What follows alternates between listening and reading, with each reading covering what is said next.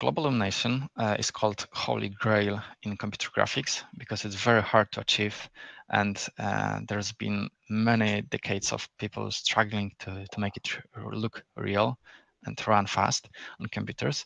And what it does, it's about algorithm that calculates how light spreads in the real world. So in computer graphics, we've got a way to calculate the direct lighting. So if there's like sun that casts light, it goes into a specific surface. So we can calculate how much light goes to that surface, whether it's in a shadow or not. And shadow can be also semi-transparent with some penumbra effects. So we can calculate that kind of easily and very fast. But the problem is that there's light that comes on that surface and it's being reflected. It goes over, like it's bouncing through the scene, and if there are objects nearby, it might bounce on them. And also there's effect of coral bleeding, because if you take a very bright colorful object like red box and put it in a full sunlight, it's going to reflect this red light over surroundings. And that basically that's how the global illumination works. It illuminates globally the light from the objects into each other. Of course, each bounce of the light reduces the energy of it because it's being partially taken by this object surface. So it fades gradually. And the problem of the computer graphics of this algorithm is how to implement it. It's a very hard challenge because the light is spreading very fast. It's hard to estimate it because the light can come from every direction to every pixel on a screen. And that's why it's been always a struggle for computer graphics engineers to implement it efficiently. For many decades, I think the easiest way was to use some path tracing or ray tracing technology offline and compute the light maps. Light maps are textures placed on object surfaces with already calculated GI for the scene. So then when the player plays the game, they already have lighting cooked in, and they just need to calculate, for example, the direct lighting or just dynamic object lighting. So this was great because we can offline compile all the photons going through the scene, and just output ready-to-use textures. And the game performance is good. But the problem is it doesn't work for the dynamic scenes because we calculate this offline. So for dynamic scenes, there's been many decades of different algorithms, different way of calculating the light. Most commonly used as a way of doing some kind of light probes. And light probe is just one point in a space for which we calculate the GI. Let's say we have a small sphere in the middle of the room, and we calculate how much light comes to the sphere exactly, and how the scene looks from the point of view of that sphere. And if we calculate this, we could interpolate the value of this lighting on that sphere into the object surfaces in that room. And this allows us to estimate the GI on object surfaces a little. And since we don't have to calculate this for every pixel, and we can keep those light probes in a kind of optimized structure with optimized algorithms going over them, this allows to do semi-dynamic or fully dynamic GI in games. It's been kind of a common way of implementing GI. For example, the game I mentioned before, Witcher 3, used a similar technique to implement dynamic GI, especially when the time of the day changes. There were basically probes in a world that calculate the lighting for themselves and spread this lighting information into the pixels. The problem with this technique is it's not accurate. It just calculates the light for specific objects in space, places in space, whereas over the time the games are growing, the worlds are more complex. The gamers want to play the games that are more realistic, the games that the lighting is better, like spreads more naturally, more realistic, with higher fidelity. So that's why there's constant need to tackle solutions for this problem. And that's how the Unreal Engine 5, as you mentioned, comes out a few years back with a custom GI solution called Lumen. And it changed the world basically from that point on, because they invented lots of stuff. They used lots of papers, public research papers that were already released before, but they managed to connect lots of dots together. Specifically, they used sign distance fields to perform software ray tracing, and they implemented lots of denoising in screen space to reduce the noisiness of the ray tracing. Because under the hood, when we have this light probe in a space, I said the way to calculate the lighting that comes to that probe, the easiest way is to just ray trace through the scene. You shoot the ray into the surroundings and check if it's hitting something. If it's hitting a material, like for example, for that example with the red box, and there might be a probe nearby this, and if one ray from that probe hits the red box, it gives the information that, hey, nearby the probe on the right side, there is red box, red pixel. It's pretty bright, so we have to account for that lighting information. And recently, there's been new hardware ray tracing coming to GPUs. Which is a very efficient way to ray trace through the triangle scene and get this information on that color of the pixel that we're hitting on. But the problem is it's not supported on every hardware, only on the newest GPUs. And also, even though it's very fast, it's not that fast to be used everywhere.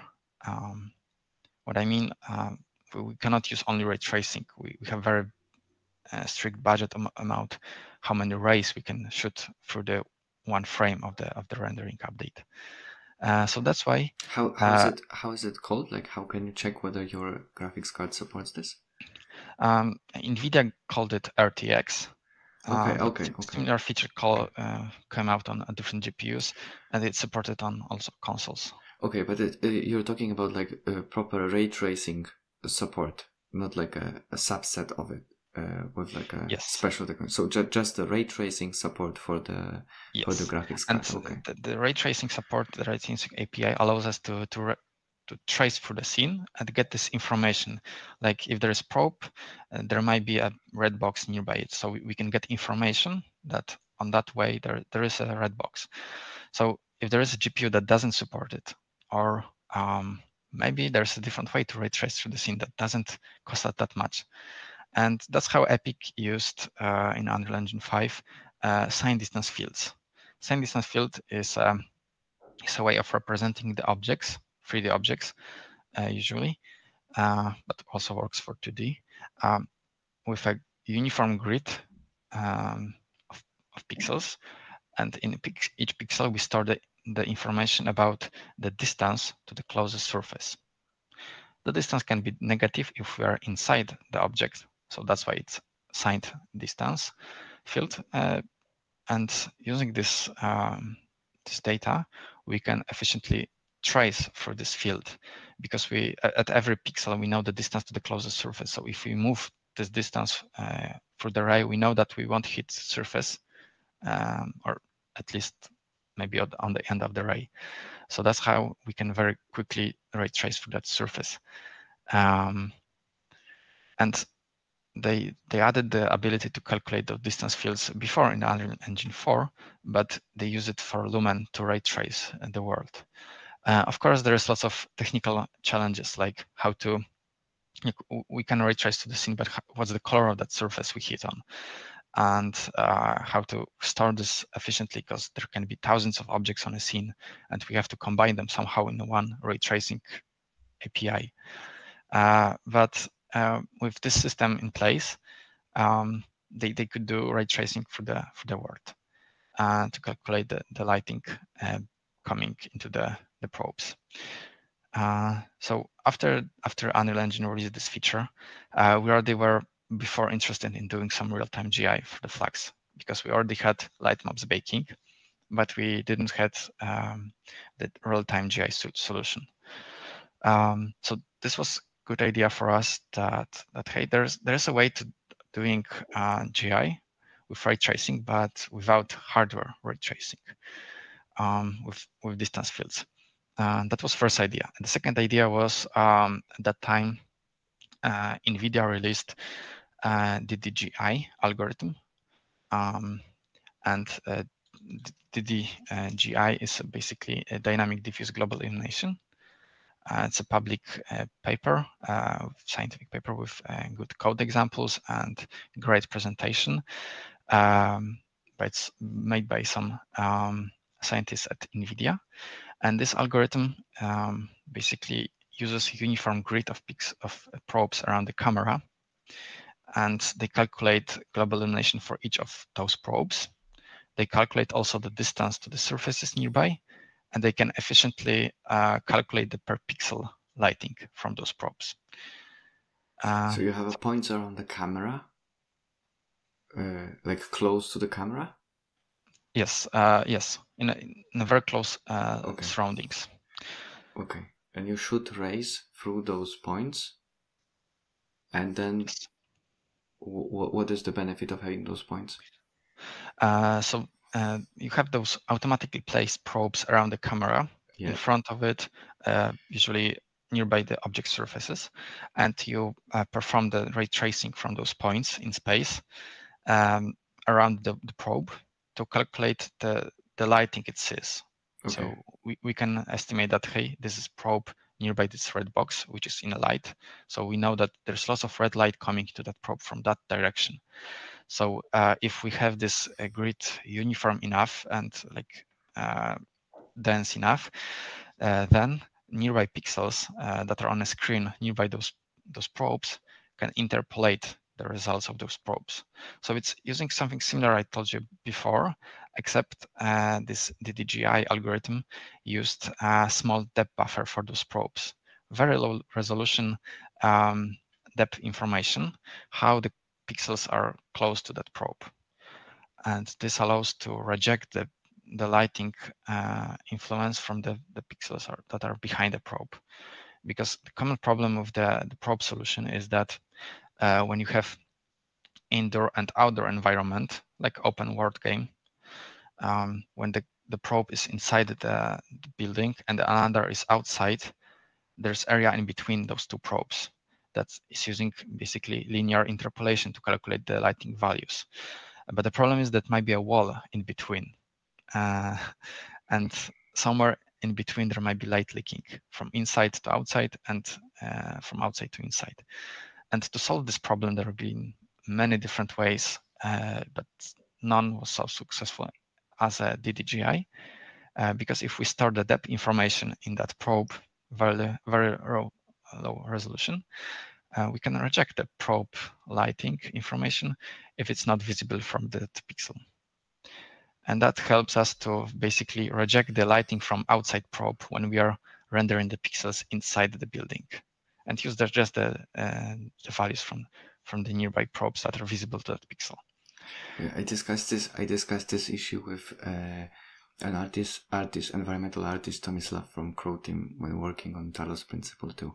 Like when switching from an outside light with Lumen, Unreal Engine 5, into the labs, which was the indoors environment, and how it was very difficult if somebody stayed in the middle and looked outside and inside. There were lots of graphical issues with that, with light. Yes, exactly. So in Flax, we took this public Nvidia paper. Yeah. We studied it very intensively, and because the algorithm from Nvidia used hardware ray tracing, of course, on Nvidia GPUs to promote their GPUs and to show that it's pretty nice solution. But we wanted to have a more open tag for any GPU without any hardware ray tracing, and that's how we decided to let's implement something similar with distance fields. It's already very common using distance fields in computer graphics, even for the 2D font rendering. Instead of rasterizing font characters into pixels, you can rasterize them into the distance field to have the distance to the font character area, and then rasterize it in higher resolution. So we implemented on SDF, so science distance field rasterizer, on data storage, and way to build the global distance field for a whole scene from objects inside it. Then we implemented our own Atlas cache, which is way of rendering object surfaces into the atlas and projected them on this global distance field. And then with this custom tech, we were able to ray trace for this scene on any GPU and get this information of the light coming in to that probes. It took a few months. After that, we released a public tech demo on Steam. It's available to download for free, and you can play it on your computer. Everyone can test it and check it. It's a high fidelity office space scene with dynamic lighting, where time of the day can change, and the different lighting scenario can help visualize how GI works in Flax, and it's pretty fast. And you do this after work, like? Yeah,